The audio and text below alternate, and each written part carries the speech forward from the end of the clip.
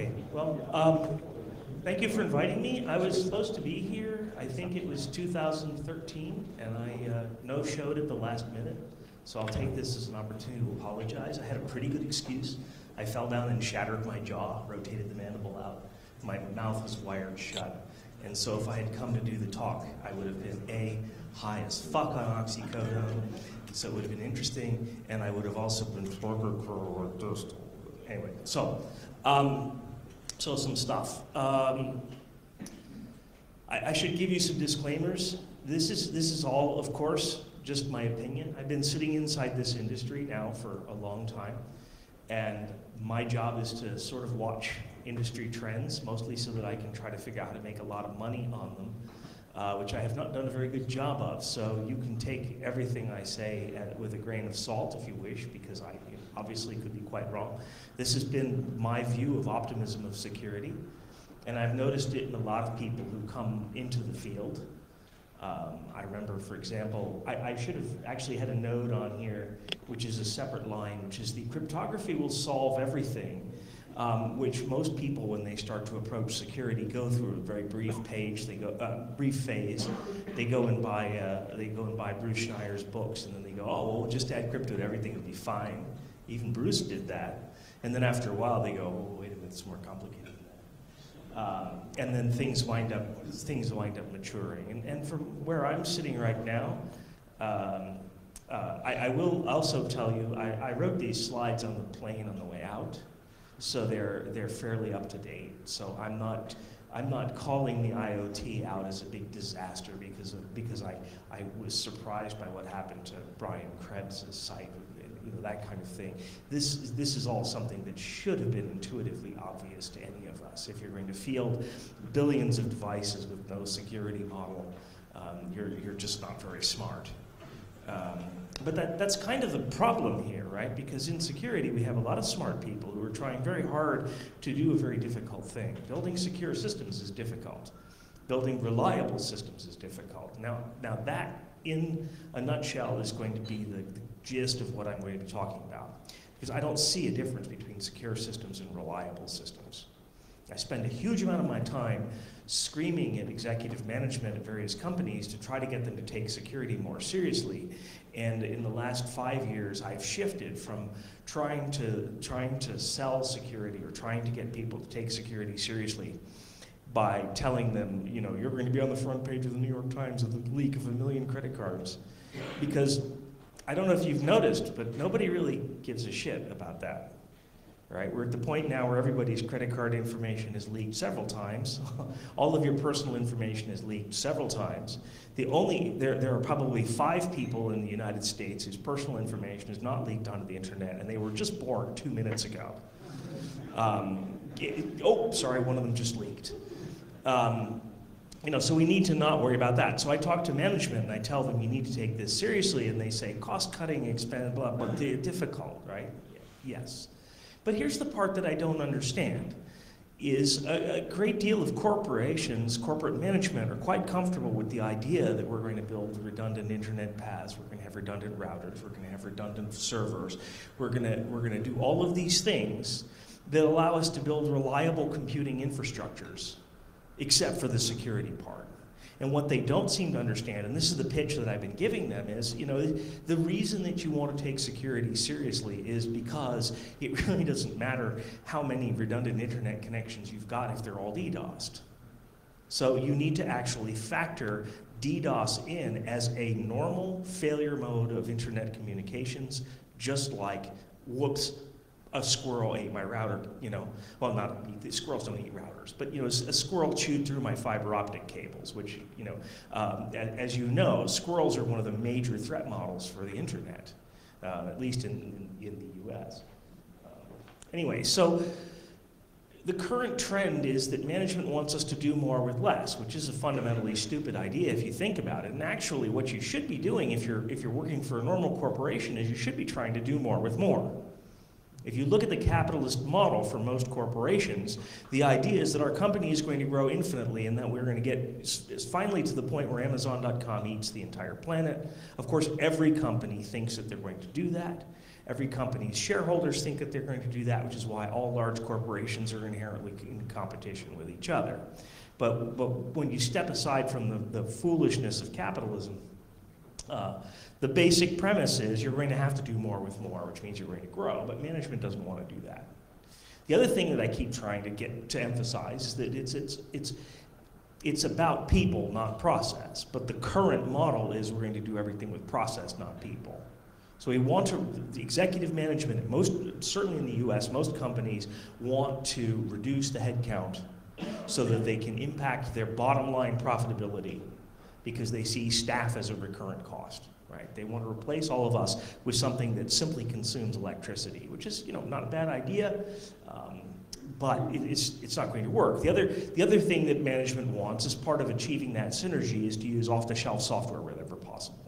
So development is a big no-no. Now I happen to think that's a ridiculous idea. I'll explain why. And then they don't want to have an in-house development capability. This is fascinating to me. I mean, I'm sure there's some of you in the room who have realized how utterly stupid this is. But the whole drive to outsourcing everything in the US, especially in the public sector, is behind it. That's what's behind it. We don't want to have an in-house development capability. So the National Security Agency, for example, has stopped really doing very much development. It's all done by Booz Allen Hamilton for them. How's that working, right? I mean, it's working very well. It's working very well for Booz Allen Hamilton. You always have to look and figure out where are things actually working, right? This has been a very difficult thing for me to acknowledge and to face during the course of my life. But when you see a lot of people doing something utterly stupid, and you go, well, that's completely dumb. Why are they doing that? The only reason that this can happen is if they're not using the same reasons that you are, which means that there's probably some other motivation that you simply haven't understood yet. So when you see something like the US government outsourcing all of the things that should be part of its internal critical IT infrastructure, outsourcing them, well, why are they doing that? And then you realize, oh, it's not actually to make anything better. It's just to make the contractors richer. Oh, that makes everything clear all of a sudden, right? So I am advocating the opposite in pretty much every situation of where all of the trend lines in the computing IT industry are going, which is difficult. That's why I feel like I need to throw a disclaimer out there, because a lot of what I'm saying, if you talk to a typical corporate executive, a lot of what I'm saying is completely stupid. I'm saying, no, you don't want to reduce your staff. You don't want to buy that $60,000 1U high rack mount guaranteed machine learning malware detection thingamadig, because it's actually not going to work. I mean, it's going to work. It's going to work for the people who sold that thing to you for $60,000. It's not going to work for you, right? And again, I don't want to raise anyone's blood cynicism level to the point where people start to pass out, but what you need to understand is that the computer security industry does not exist to secure your systems. We do not exist to solve your problems. We do not exist to make your life better. We exist to take your money. That's what we're here to do. If we manage to make your security a little bit better as part of that process, that's a good thing, but it's just an accident. It's just simply because in order to take your money, I have to be a little bit better than the other guy standing next to me who's doing the same thing. So there's this there's a very slight evolutionary pressure towards actually doing something that works in order to take your money. But the stuff that I'm talking about is actually things that de-emphasize that aspect of things, which is the things that are good for customers, which would be the things that would build your security better. And so essentially my attitude and my approach is anti-industry, anti-commercial, which is ironic because I'm part of the industry. What are you going to do? Okay, so here's the problem. Management is chasing all these fads. I call them fads, and it's a problem also of false optimism.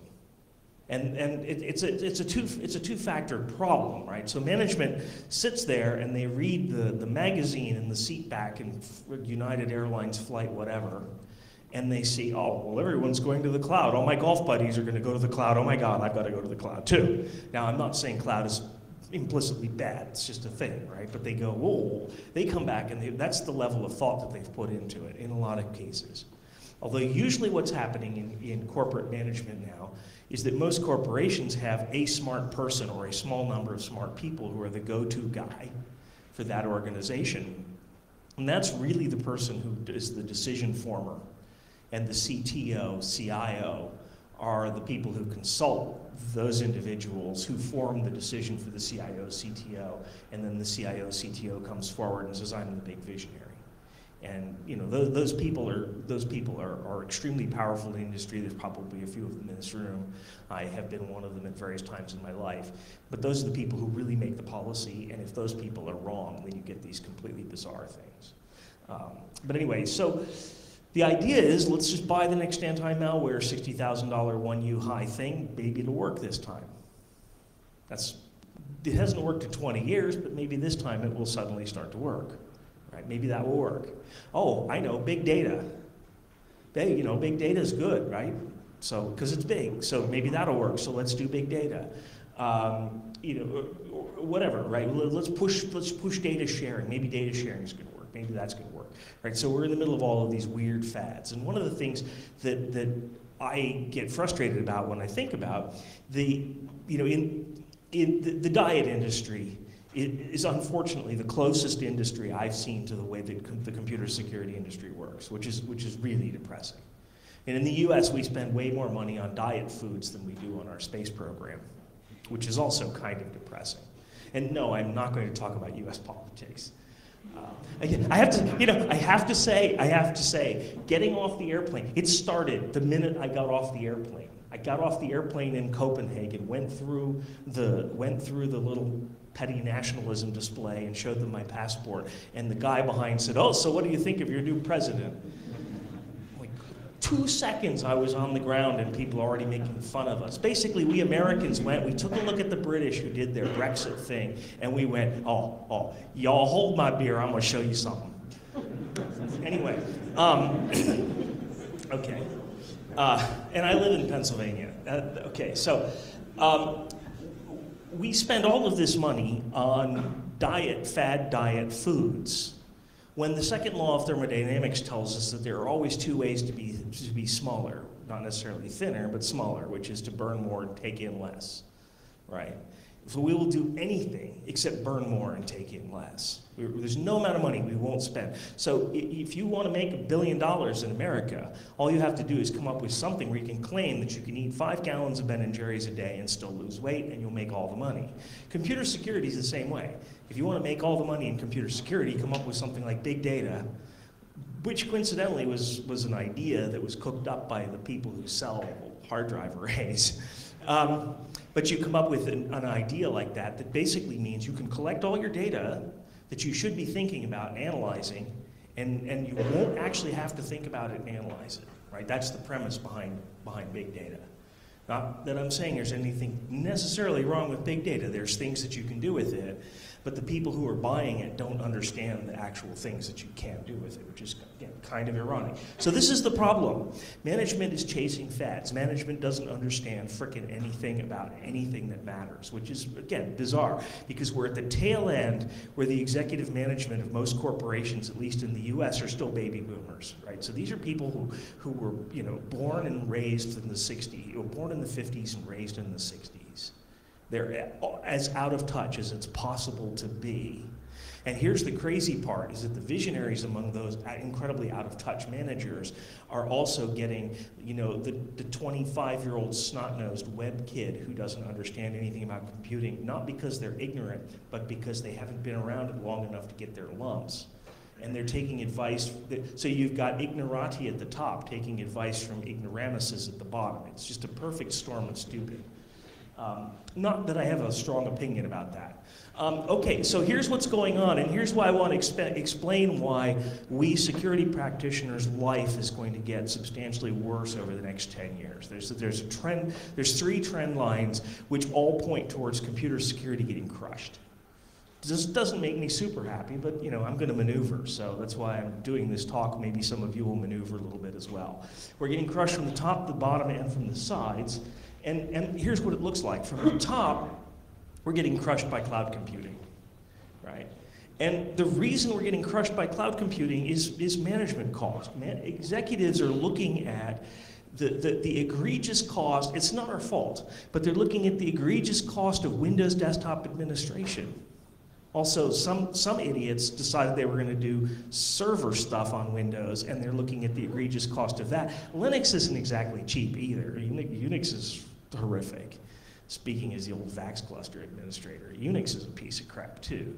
But so what's happening is executive management is looking at all of this stuff, and they're going, wait a minute. You told us that we were going to materialize cost savings out of this computing stuff. And actually what you're doing is you're costing us more. The more computing we do, the more computing costs. The cloud guys are going to kill computing because they're going to absorb it, not kill it. They're going to own it because they're saying, we're going to aggregate administration costs so that you don't have to pay them anymore. You don't have to manage those Windows machines. You can simply have us manage them for you, because we're going to amortize the cost because we've got good systems administrators, and we do things using lockstep configuration management practices, which is what you should be doing, but it's hard. We understand that. So that's why you should go to the cloud, right? So here's the way I look at this. Cloud computing is for people who don't know how to do computing, which is most people. So they should move to the cloud. I used to be very, very anti-cloud. I would go, no, you're crazy to go to the cloud.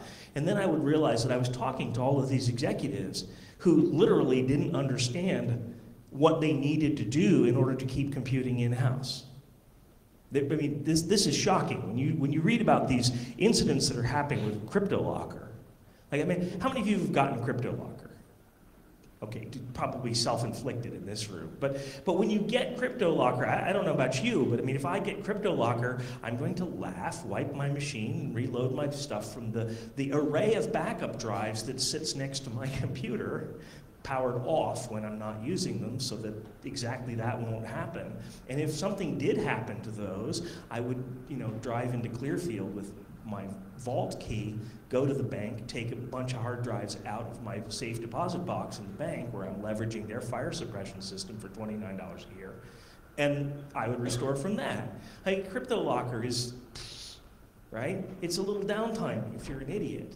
It's a lot of downtime if you're a complete idiot. And then I started to realize, all these people are getting CryptoLocker. It's because they're complete idiots. They should move to the cloud, right? Cloud is like a Macintosh. It's computing for people who don't know how to compute. And I have no problem with that, as long as you know what you're doing, right? So here's the thing.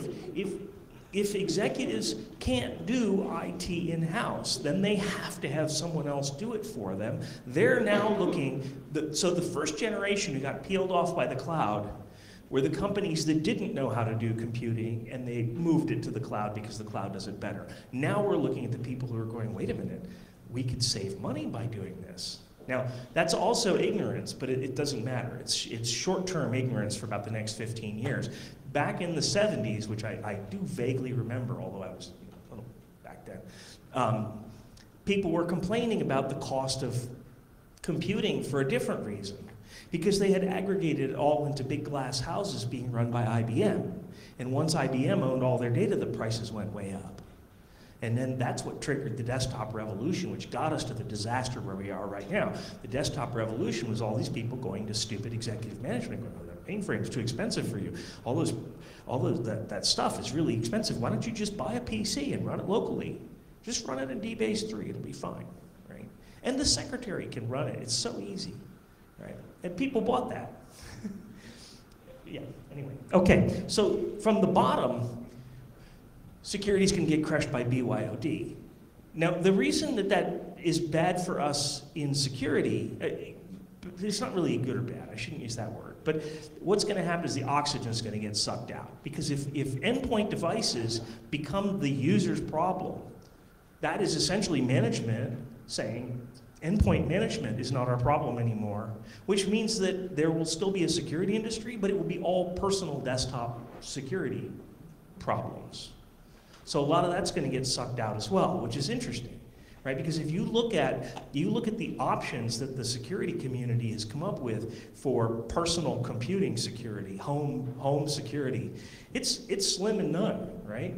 When you step outside of corporate IT security, what you have is, do you run Norton? Because that's pretty much it, right? You run some kind of antivirus thing and Windows update and you get owned every so often.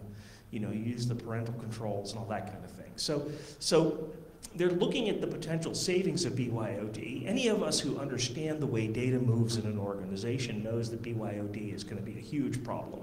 Because what it really means is that people are going to take home, sorry, I just had an idea. I have to think, it distracted me. Okay, so I'm going to just drop this one. I have to figure out how to weaponize it properly, but I was just realizing, you know that NSA contractor they found who took home 50 terabytes worth of stuff over the last 20 years? BYOD case study, right? And that's really the issue, because guys like that's the future of BYOD. I mean, he did, exactly. He brought his own devices. They just happened to be hard drives. And from the side, we're getting squished by some new management models, which again, I think are good. But these could push security completely out of the way, right? Which is fine. But if you move to walled garden software, which isn't a bad idea, then the question is, what do I need configuration management on my desktop for? Because it is a self-configuration managed desktop. If you think about it from, and I'm kind of projecting my punch here, but all of this is about configuration management and administrative costs. And so when you buy an iPad, what you're buying is you're buying a device that already comes with configuration management baked in. And it's done for you by Apple. And most of us are willing to trust Apple's kind of sketchy attempts to keep malware out of their infrastructure. I'm not saying that it's great, it's better than Android, it's way better than Windows, right? Although they did put that stupid Apple Watch app in there that none of us asked for. You know, but it is a configuration managed environment. And one of the possible things that could come along is this could just come and knock the whole security world into a loop. I'll make a weird prognostication. If Microsoft doesn't have a decent response to the Apple walled garden software model, and their current response is like, if you thought that the Apple walled model was really nice and simple, well, we've got one that's way more complicated. Thereby showing that they utterly don't get the point, right? If Microsoft isn't able to respond effectively to that with some sort of a walled garden model that is as simple as what Apple does, if not simpler, I think Microsoft might not even be around in 10 years, which is a crazy thing to say. Although 15 years ago, I predicted that Sun Microsystems wasn't going to be around, and now they're just a little pimple on the side of Oracle. So, you know, unfortunately, here's a problem. I didn't play my stock portfolio with that assumption. I just stayed in Cisco. So anyway, so everything that I've been talking about here is about how security, the underlying things that are going to change security, underlying things that are going to affect security are all driven by management costs. If you believe what I'm saying, that's got some profound implications for us. It's all configuration management, it's all system administration, right? So the Apple walled garden software model is configuration management baked into your software runtime. Cloud computing is configuration management baked in, and your unit of computing is now functioning machine under someone else's management that you don't have to worry about. The cloud is configuration management outsourced. And the way that it works is, it's difficult, so we have smart people do that, but if you've got a configuration managed environment like Amazon has built, you know, or Google has built, you can have one system administrator manage practically 1 million machines, right? Rob Kolstad, back in the 80s, the late 80s, he used to talk about system administration fan out. It was how many machines can one system administrator manage? Now, Kolstad was working for Sun at the time, and he was talking about a highly efficient system administrator. One administrator could manage 25 workstations. Wow. Well, actually, you know, for 1985, 1986, that's pretty good. But now we're at the point where in Amazon Cloud, you've got one system administrator. I don't even know how many machines they're managing per system administrator. That'd be an interesting question.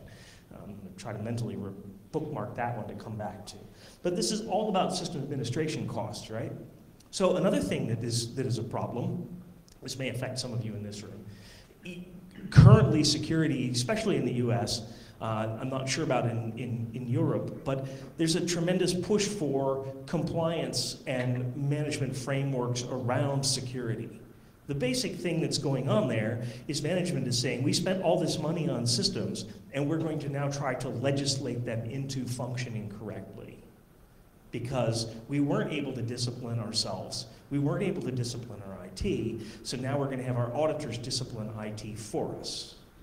Which is kind of like, if you think about it that way, it's like bringing lawyers into any business practice and expecting it to get more efficient. Which is an utterly stupid idea. It's been a stupid idea all along. I did a talk a couple of years ago where I went through the history of how the PCI standard was developed. And I don't think it should shock any of you to know that the reason that the PCI standard was developed and promoted was because it was developed by pen testers and auditors for pen testers and auditors. It's about separating customers from their money, not about making systems better. Okay, so the organizations that figure out that compliance is a problem are going to push compliance into the cloud. We're already seeing the beginning of this. And one of the things that's fascinating is that the cloud guys are already absorbing compliance.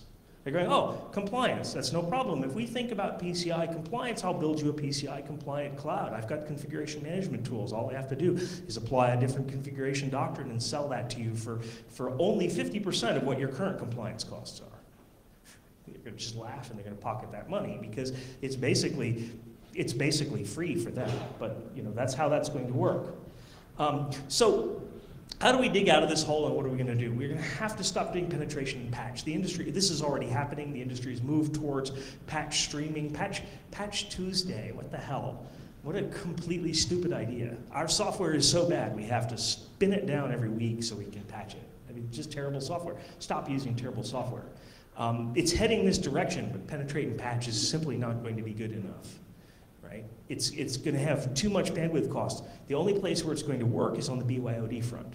Because the individuals who, we're okay with going to App Store and clicking update all. That's not a cost that's too high for me to pay.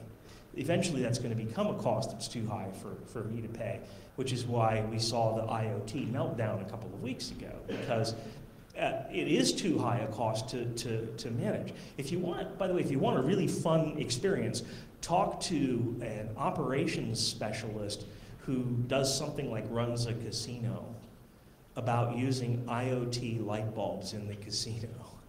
And if you survive the experience, it's because they were they're a nice person and they just laughed at you, right? Because, I mean, how many of you have got like a LifeX bulb or something like that?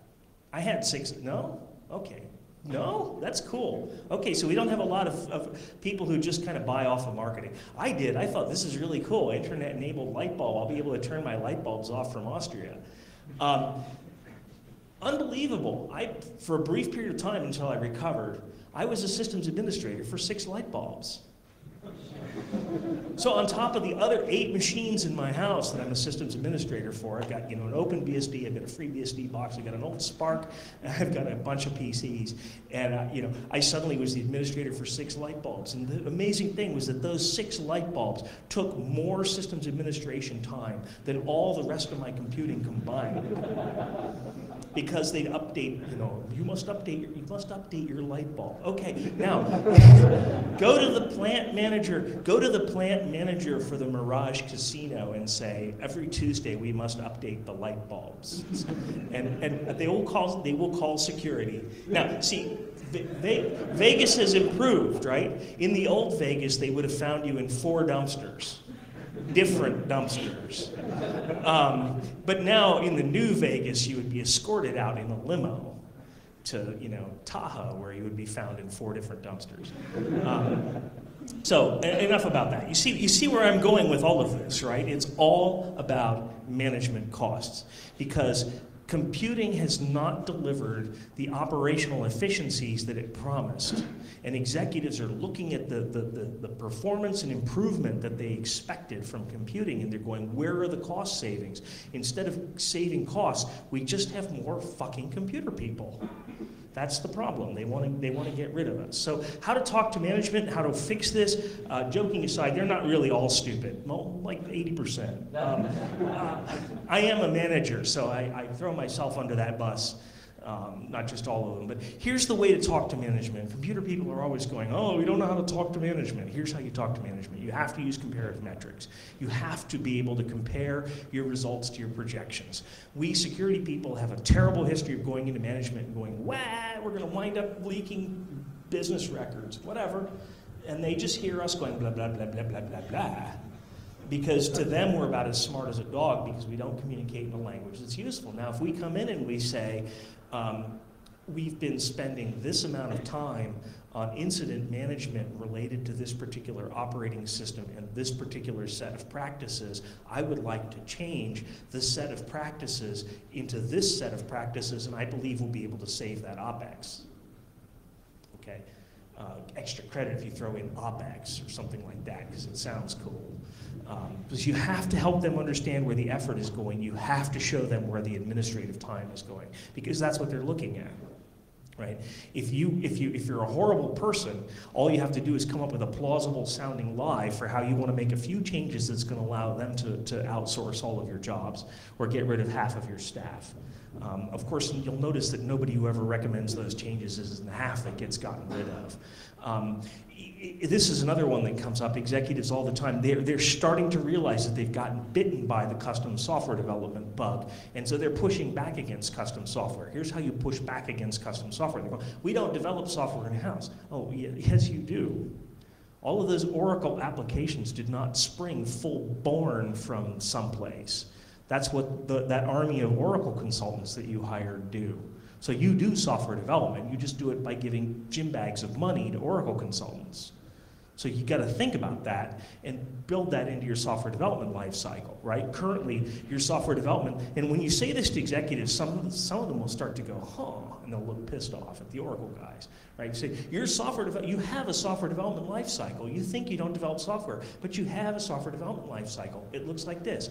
Give gym bags of money to Oracle consultants, run stuff, complain, give gym bags of money to Oracle consultants. Oracle comes out with a new version of software, give gym bags of money to Oracle consultants, repeat. That's your software development life cycle, right? And it sounds an awful lot like the software development life cycle that scares you, which is have a bunch of programmers, which cost gym bags of money, no question, right? But then you beat them and pound them directly because you own them. And they fix stuff, and you just do the beating and pounding without having to have Oracle consultants. See how that works? It's exactly the same. You've just decided whether the bags of money go into someplace's hands that you control or whether they go into somebody else's hands. That's all. You got to get them to understand this. Just look at top line management and maintenance costs. That's all you want to look at, and you're going to have everything that you need. This is a question we can't quite ask executives yet, but it's close, right? Which is, what? I ask executives all the time, why aren't you using Macs instead of Windows? Oh, Macs aren't good for business. Really? Okay, I mean, I hate Apple stuff, says the guy with an iPhone and an iPad. I hate it just because it's ugly and dumb, and way overpriced. But here's the thing, you know, the reason that a lot of executives don't want to just give their employees Macs is because Apple's not good. It's not a good business platform. That's all they know. And if they say something like that, the question you should ask them is, you could say, and Microsoft exactly is how? How's that a good business platform? Right, this is an operating environment that comes with gigantic puzzle pieces missing for the vendor's convenience, so they won't get sued again by the government for trying to do too much, right? So it's got these big holes in it, and you have to buy it, and then you have to spend hundreds of dollars in order to make it unholy, or sorry, in order to make it less holy. No, in order to make it more hole-free. It's just saying holy and the words Microsoft together was hard. But you know, how is this a good platform, right? And that's what they're looking at when they're comparing that to the cloud, Right? With the cloud, they just pick up the edge of the carpet, kick that all underneath, drop it back down, it's all taken care of. Right? So you need to ask management, look, is this worth it? Is it better to do something where we're able to have kind of a basic control structure around the runtime so we don't have to worry about malware? Or is it better to buy Windows, do Patch Tuesday, do antivirus, and do incident response? Which one's better? What the hell are you thinking, right?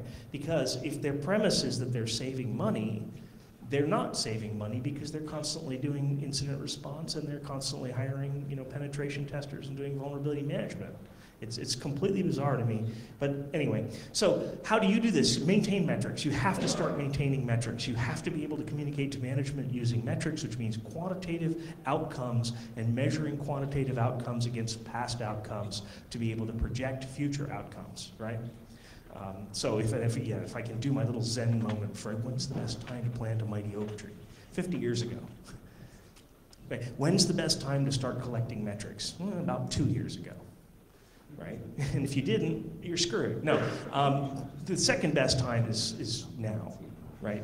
Start collecting metrics now, because in a year when you actually want to say, I'd like to make this change, and somebody says, oh, we can't make this change, well, you can actually come in with cost projections and say, here's some numbers.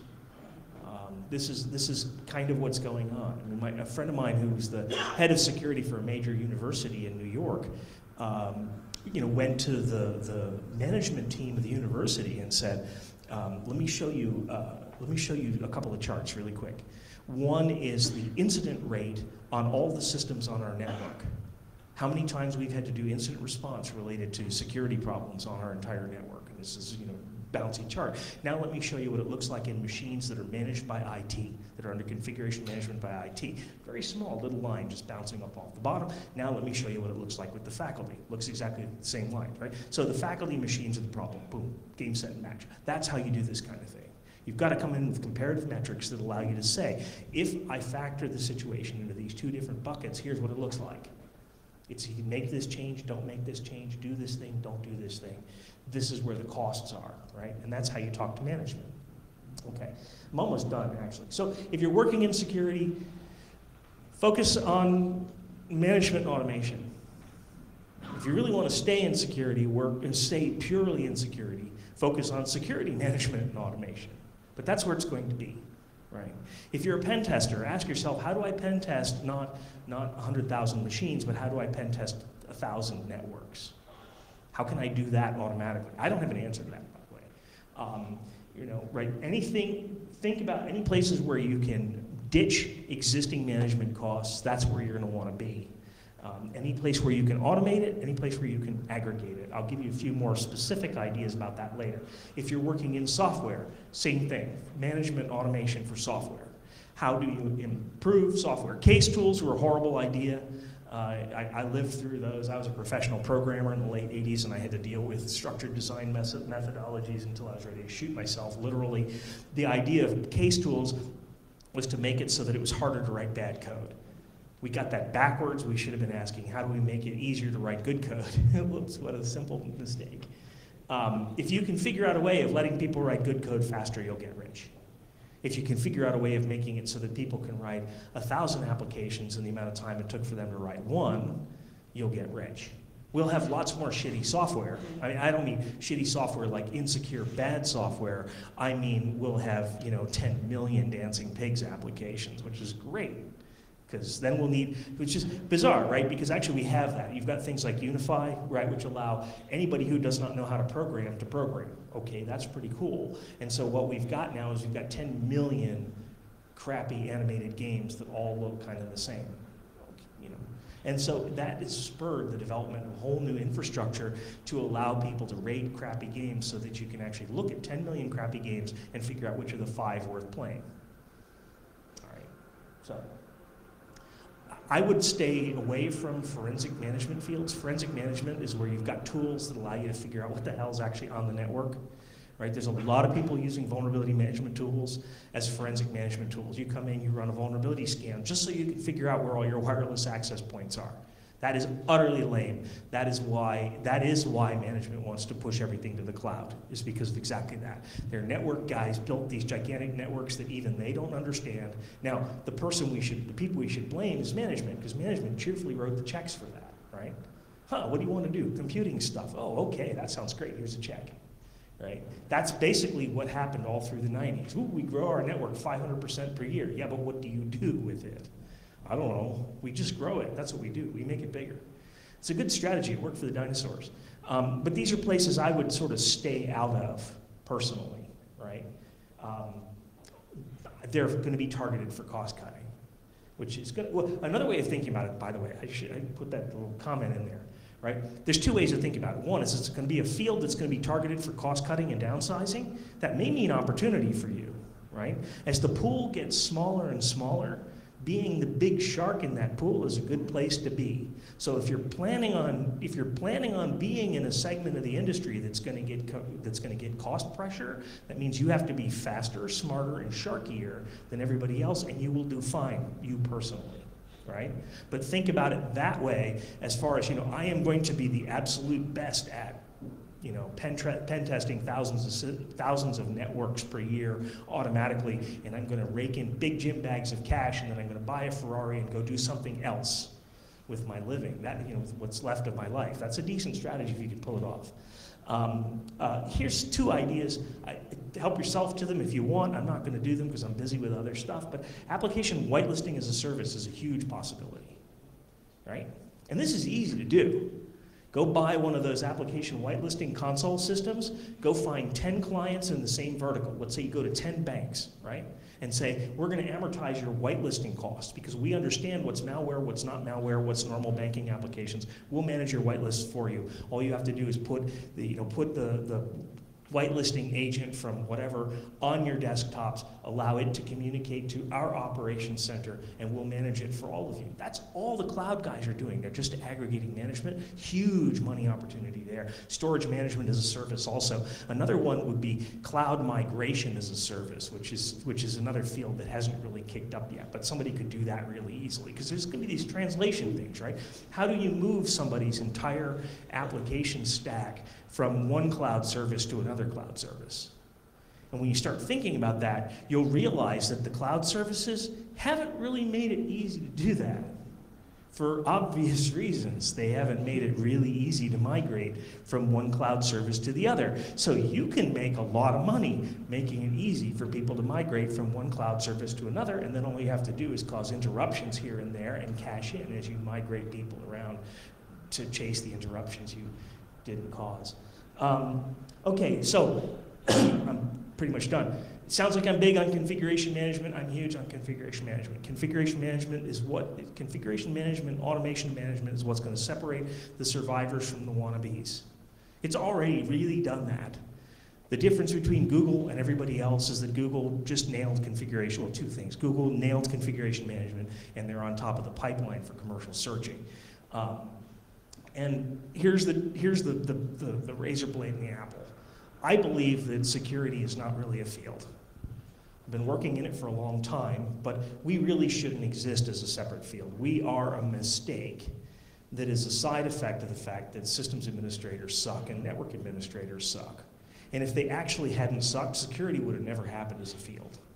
Software developers suck too. So we're kind of, security, if you think about it, security is this little carve out of suck in these three fields that really just should have done this stuff right, and then we wouldn't need to exist at all. And that's the reason we're going to come under pressure going forward. So how's that for a cheerful thought? Should I just run away? Should I try some questions? Does anybody have a question? No? Okay, good. Well, I'm going to run. I'll be around for the rest of today also if you want to yell at me and tell me I'm an idiot. That's never happened before. All right, thank you for your time.